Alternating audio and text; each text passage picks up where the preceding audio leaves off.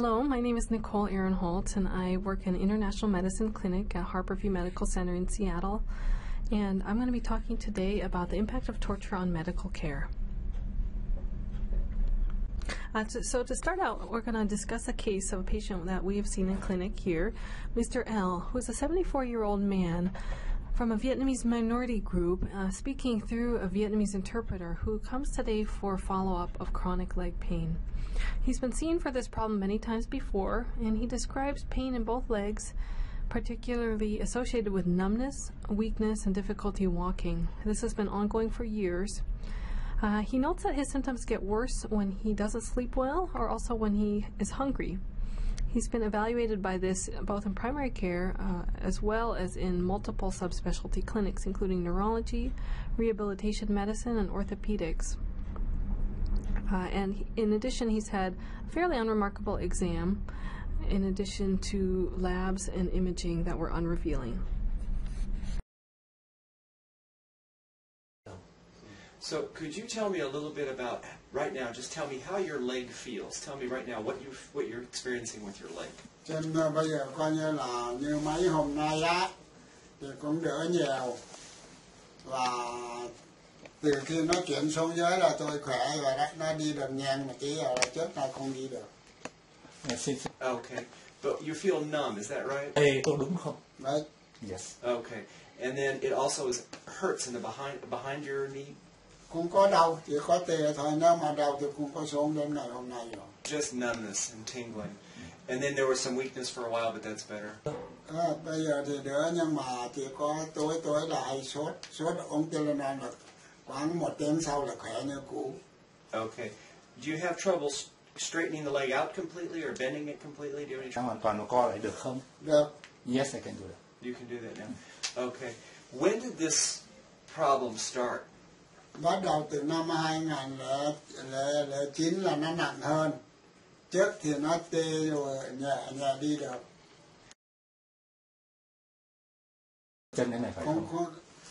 Cùng thế là nó xong là ban đêm là nó thế dài thế này. Rồi nó ở ngoài, chúng tôi ở trong nhà, nó đêm là thằng cán bộ này giật ở ngoài cho nó đau đấy. Ở ngoài, bây giờ mọi người ở trong người ở ngoài kia. Sau khi chúng tôi bảo là chúng tôi chỉ có 8 người thì địch nó có một trung đoàn, cho nên không có thể chống lại nó được. Chúng tôi chỉ ở vùng cao, vùng cái nồi cao ấy là nó ở dưới, nhưng mà chúng tôi bắn cái tiểu liên nó bắn thì con chó với là mấy cái thằng ở bề trước thì chết được 3-4 thằng. Sau khi nó vay nhiều quá thì chúng tôi cũng bắn hết đạn. Là nó gần là bắn cũng chết nhiều người, chúng tôi bắn hết đạn. Thì sau khi nếu mà không được tôi là trưởng tán, tôi mới từ tôi mới lấy súng thì thằng con chó 4 con chó quân khuyển của Mông Cổ, con chó của Mông Cổ, thế nó cặp lấy súng tôi giờ nào không biết, nó lấy nhàng lắm, súng ở trong này không biết, cho mình nó sắp từ đó. Thế đáng nhẽ tôi chết thì không nói ra, mà cũng may nó không chết, nó bắt được một cái là khóa trường thế là về giam ở trại thôi. What year was that? Năm 1963. So they put you in Hanoi Hilton in the prison in Hanoi. Ở Yên Bái, xong nó chuyển về Hà Nội. Bắt đầu máy bay bắn phá thì máy bay 12 ngày đêm á, B-52 á. Với 12 ngày đêm bắn phá thì chúng tôi ở thế này thì nó cũng khóa hết, khóa trên tay khóa hết rồi, mà phòng hai người nó một dãy dài rồi. Sau khi máy bay bắn phá ở đây nát hết rồi, chúng tôi không được gì, mà cán bộ xem chúng tôi bị thương nó khiêng đi hết. How many years were you in prison? Tất cả là tôi tháng 6 năm 63 và là tháng 1 năm 85 mới thả tôi về. How much of that time was in solitary confinement? Về giam thì lâu lắm, cũng anh bị tất cả 20 mấy. Biệt giam á thì có như là 19 năm á. Sau khi nó bảo giải phóng Sài Gòn mới cho chúng tôi ra ngoài mới thấy mặt trời ở thôi mà. So as you could see from the video clips, Mr. L ties his current symptoms of leg pain and weakness to his experience of imprisonment and torture many decades ago. And despite the fact that he'd been followed in this hospital for years, and decades actually, this history didn't come out until his primary care physician specifically asked him about it, the origin of his symptoms. And so from here, we're going to use this case as a jumping off point to discuss, first of all, what is torture and how is it defined? Next, who should be screened and how? Next, how is it relevant to current issues? And then finally, how to use the information that you obtain regarding a patient's history of torture to further their medical care. First of all, what is torture? Torture is defined by the World Medical Association Declaration of Tokyo as the deliberate, systematic, or wanton infliction of physical or mental suffering by one or more persons acting alone or on the orders of any authority to force another person to yield information, to make a confession, or for any other reason. So to highlight just like some of the key points on this definition, it's a deliberate act. So it's not a random act of violence such as a bombing or something resulting in mass casualty, but a deliberate act against an individual or group. It can result in physical or mental suffering, and it's perpetrated by somebody in a position of authority, such as a government official, a police officer, or a member of a militia in the place where there is no functioning government that's able to stop them. And contrary to Hollywood notions, torture is not limited to interrogation to find out information or to yield a confession, but it can be really for any other reason. For some background, sadly, nearly half of the world's 200 nations are known to practice torture. And it's estimated that somewhere between 6 to 12% of immigrants from those countries have a history of torture. The numbers are much higher in asylum seekers, and in certain countries, in particular Somalia, Ethiopia, Eritrea, Senegal, Sierra Leone, Tibet, and Bhutan, the numbers are thought to be up to 20 to 40% of asylum seekers having a history of torture, and perhaps numbers even higher in other countries such as the Democratic Republic of Congo. And of course, numbers are hard to come by, but it's estimated that there are somewhere in the order of 500,000 torture survivors living in the U.S. currently. So this next section will talk briefly about some of the common methods of torture to gain familiarity on what some of your patients may have suffered. So number one, beatings, and particularly traumatic brain injury, are extremely common. Phalangia is a different specific type of beating that refers to beating on the soles of the feet, often with a thin rod, and this can cause severe pain as well as chronic problems such as fascial thickening, chronic neuropathy, and difficulty with gait. Waterboarding and other types of asphyxiation are also somewhat common.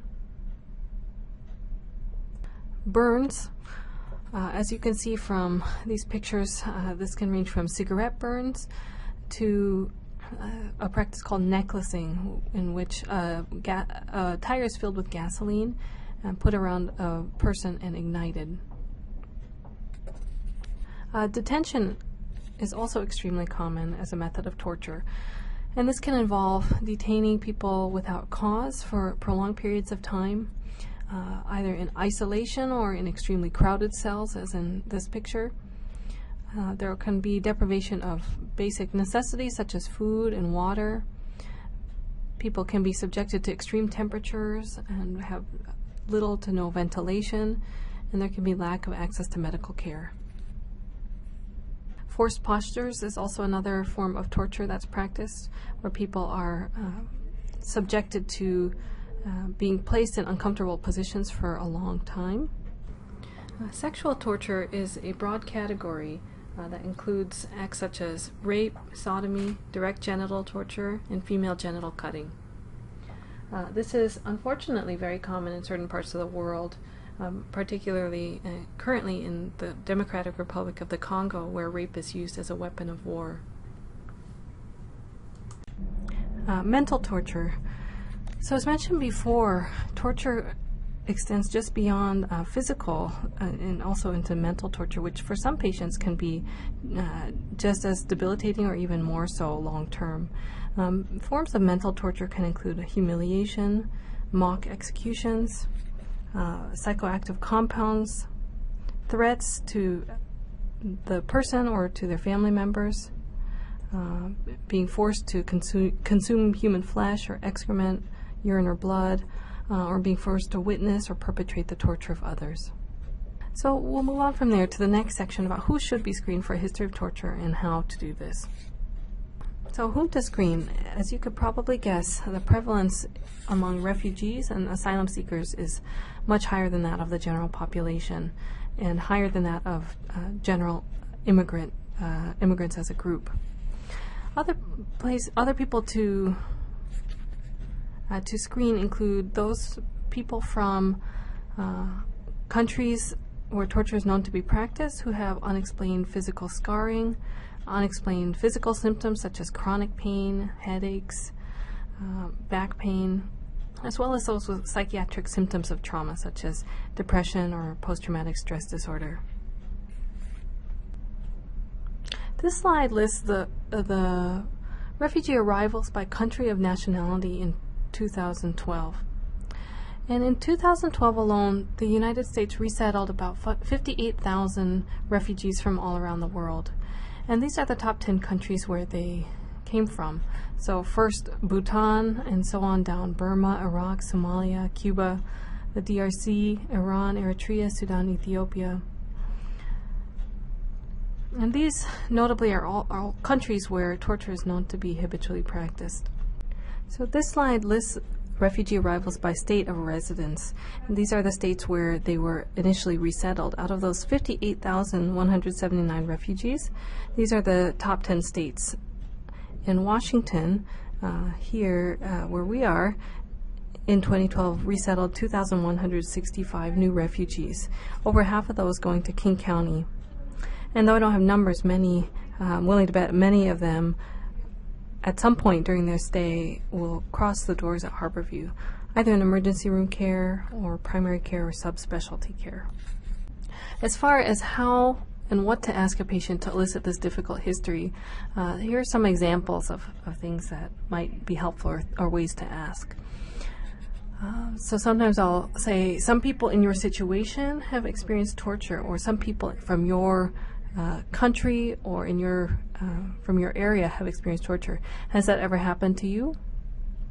Another way is to ask by the definition, such as, did you ever experience physical or mental suffering that was deliberately inflicted by a soldier, policeman, or militant, or someone acting with government approval? This can be helpful since when asked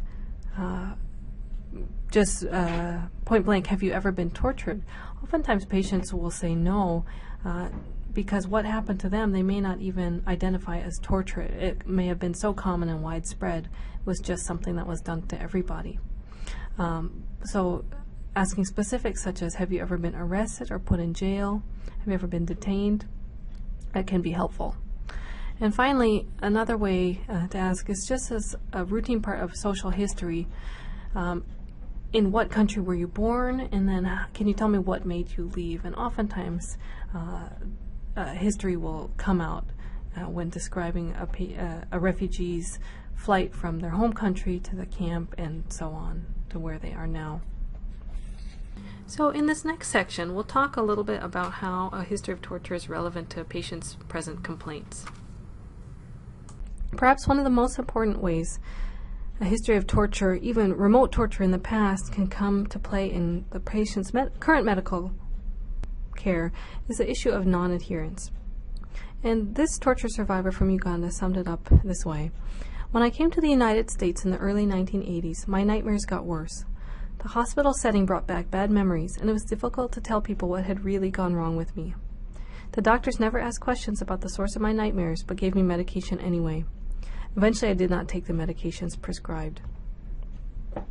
So beyond just the issues of medication non-adherence, torture survivors may also have increased difficulty with follow-through on other things, such as follow-through on labs, studies, referrals, and making it to appointments. Another way that a patient's history of torture can come to play in their current concerns is the issues of chronic and non-anatomic, or what we'll call non-anatomic pain. So it's pretty well established that torture survivors, compared to their non-tortured immigrant counterparts, have a much increased incidence of chronic pain. And in one study, it was reported that 78% of torture survivors report chronic pain in multiple areas of their body, the most common sites being chronic headaches and chronic back pain. So in addition to there being chronic pain, there's also this issue of non-anatomic pain. And what I mean by this is pain that is in areas of the body that wouldn't otherwise be connected in a biomedical or anatomic sense, but pain that is created, pain patterns that's created by a patient's specific torture experience. An example of this is in the case we started with, Mr. L.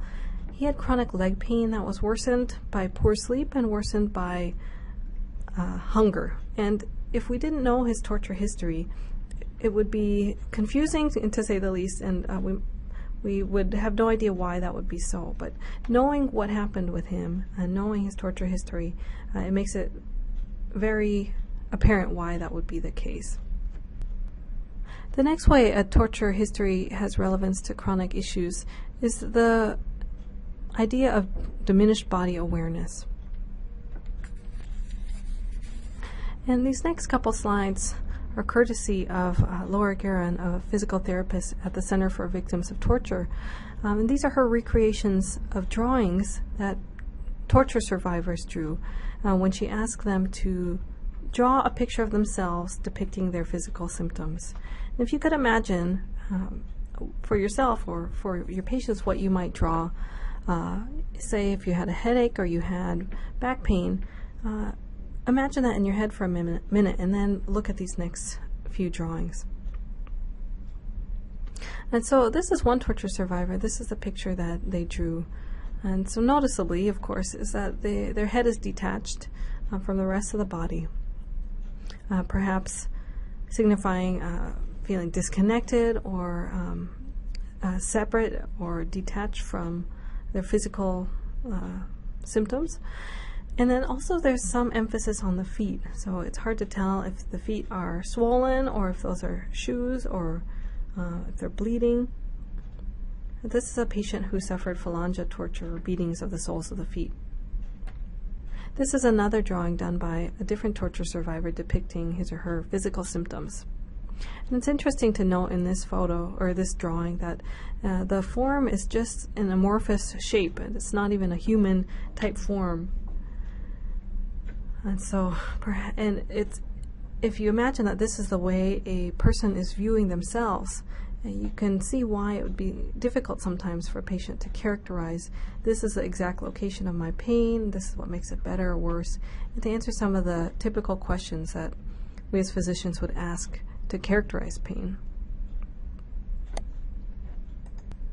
Another way that a trauma history is important, and perhaps one of the most important reasons it's essential to know about a person's torture history, is the issue of re-traumatization. So we worry sometimes when we're asking patients about their difficult past whether we're actually making things worse or re-traumatizing patients. And the answer is it's hard to say, and maybe sometimes yes, but it's also important to know that by not knowing, we might be inadvertently re-traumatizing a patient all the time, simply by us being in the medical setting. And the reasons for this is that torture is somewhat pseudo-medical by nature. There's procedures that are done to people, there's administration of drugs, there's supervision or even performing of torture by physicians.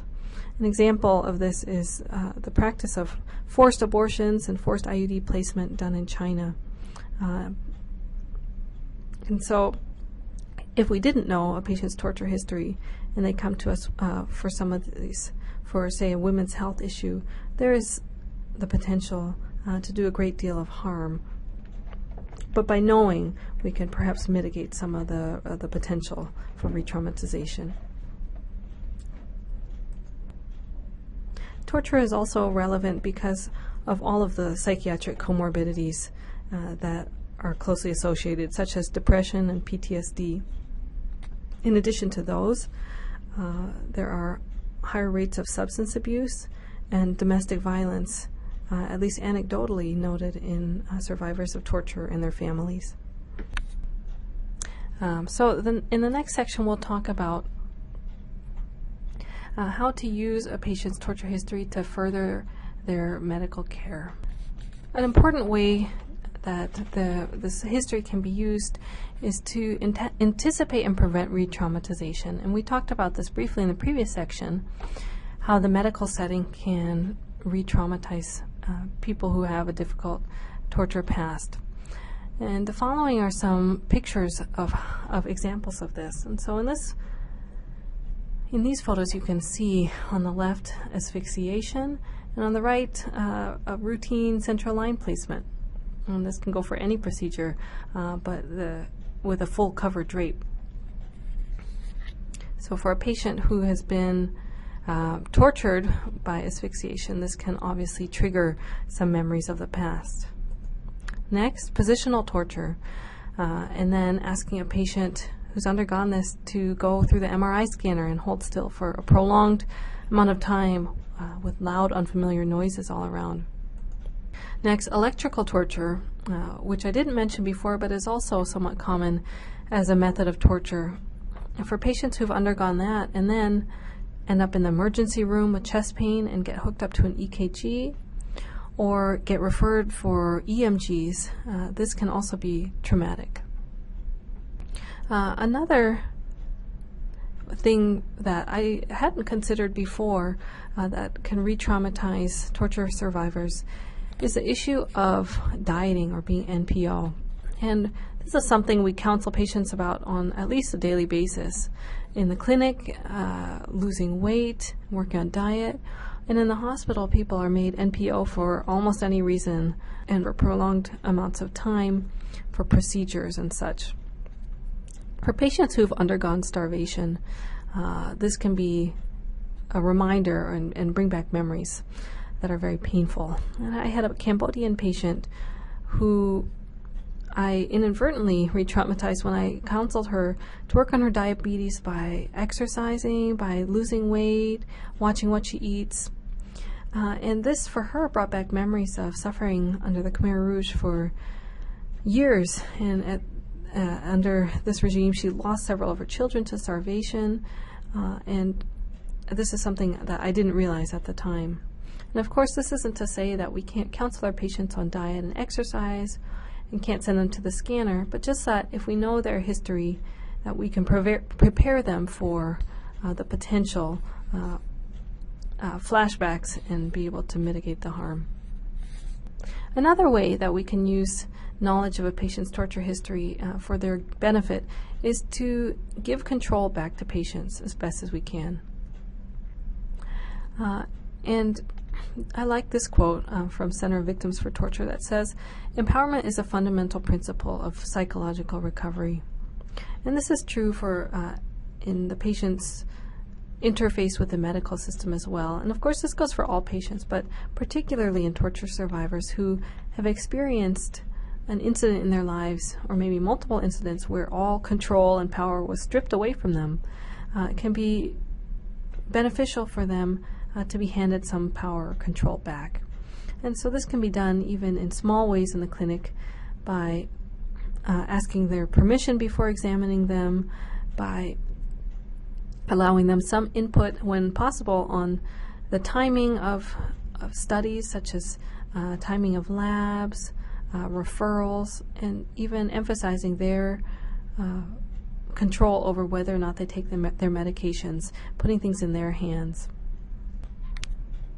And of course, we'd like them to take their medications regularly, and we emphasize our recommendations as physicians, but even to acknowledge that in the end, it is up to them, and they are they're in control of their own plan, their own health. So, educating patients on prognosis. For survivors of torture, particularly refugees, there's the belief that once they arrive in the United States, their symptoms of torture, their chronic pain or nightmares or depression, that those symptoms should improve on their own. And oftentimes the reverse is true, that when they arrive in the United States, there's a paradoxical worsening of symptoms. And many people underestimate the stress of resettlement and all the additional pressures that brings, and how that can sometimes be enough to trigger things that happened in the remote past.